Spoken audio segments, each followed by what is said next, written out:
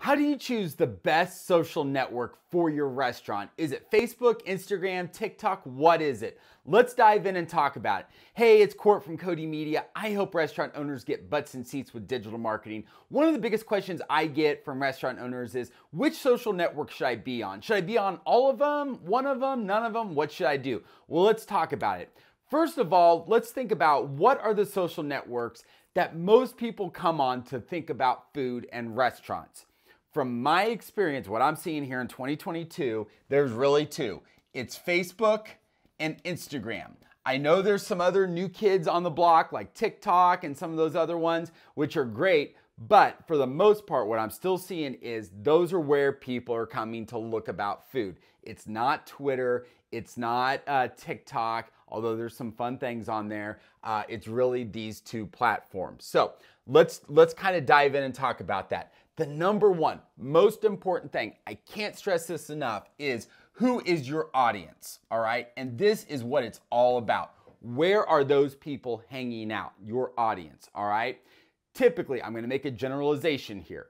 Typically, the older generations like Gen X, baby boomers, 30s, 40s, 50s and above, they are more hanging out on Facebook. That's where they hang out. They're sharing pictures of their kids and their friends and them out doing stuff.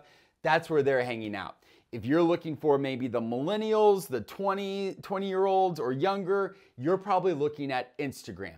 They're very different platforms. So how can you tell? Well, you could ask your customers, all right? You can, maybe do a little poll. Maybe just take one day and ask every single customer. Have your team ask every customer, are you on Facebook, Instagram, or both? Or which one do you check the most? That will give you a ton of insight into which one is best for you. So know your audience. It's no use wasting time on a social network like Twitter or TikTok or other ones if your people aren't hanging out there, all right? So that's number one. Number two is look at your competitors, okay? Where are they posting? Where are they getting the most traction? So what you can do is you can go to, take a couple of competitors, look at their Facebook and their Instagram pages, all right? What are they posting about? Which one is getting more engagement? Can you tell that Facebook or Instagram posts are getting more likes? Or which one are they posting to more? Which one has more likes and followers, okay? It's gonna tell you a lot about where you should be, because if it's working for a competitor, now I would look at a couple competitors so that you get a good feel for it. And also just look at what types of things are they posting. Are they posting like on Instagram, very highly polished professional pictures, kind of trendy looking pictures? Or are they posting graphics? Are they posting videos? What are they posting? Your competitors are going to tell you a lot about which one is the best one for your restaurant. Number three is really, it comes down to the resources. What resources do you have to build your posts? What I'm talking about is your time. That's very valuable. I always say it is better to get really, really good at one social network than trying to spread yourself thin and trying to do multiple social networks. So if you're just getting started, if you're just dipping your toe in, I would encourage you to pick one. Typically, it's Facebook is where I would tell you to start, all right? Get really good at it, all right?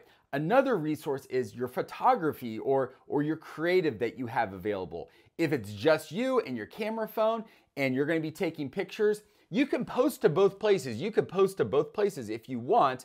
But from what I see and my experience, Instagram is much more, everything's much more staged. It's more hyper polished. There's filters. It's a lot of times it's a professional photographer that's come in and taken those photos. You know what I'm saying?